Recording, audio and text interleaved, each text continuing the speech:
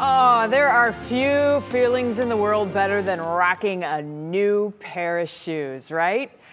But you kind of like your old shoes too. They're already broken in, they feel really good, they just might need a little sprucing up. Well, have we got the guy for you? Kiera Cotton introduces us to the man who's putting a modern twist on making what's old new again. For years, the art of shoe cleaning has been a part of cultures around the world. You used to see shoe shiners in airports and street corners, but now everyone has a place to go and somewhere to be. But thanks to a new generation, many of those steps are being taken in sneakers instead of loafers and other dress shoes. But that hasn't stopped the new generation from wanting to keep their feet looking fly. It's going to be the go-to place for millennials or such for premium care. We didn't wear dress shoes, so we don't wear dress shoes as much.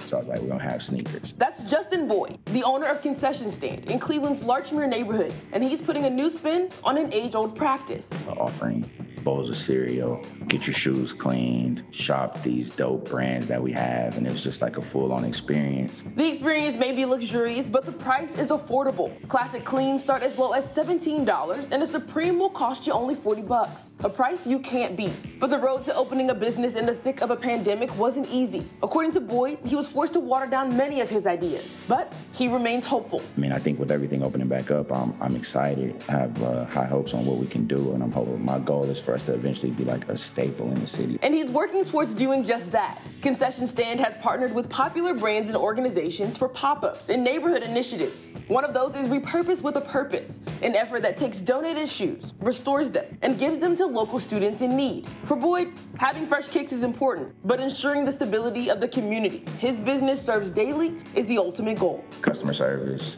is number one, and then service in the community and everything like that falls right after.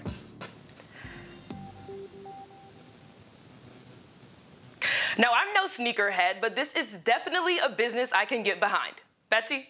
Kiera, we all have our favorite pair of tennis shoes, right? And they get beat up so badly, and it takes forever. It's kind of like buying jeans or buying a bathing suit. It takes forever to find the just right pair of sneakers. So this is certainly a great business to get behind. I love that story so much. Kiera, do you wear more heels, pumps, sneakers? What's your flavor? I, by far, am a sneakers girl. Like, platform sneakers are my go-to. Love them. There you go. All right. So we'll keep an eye out for more platform sneakers for Kiera.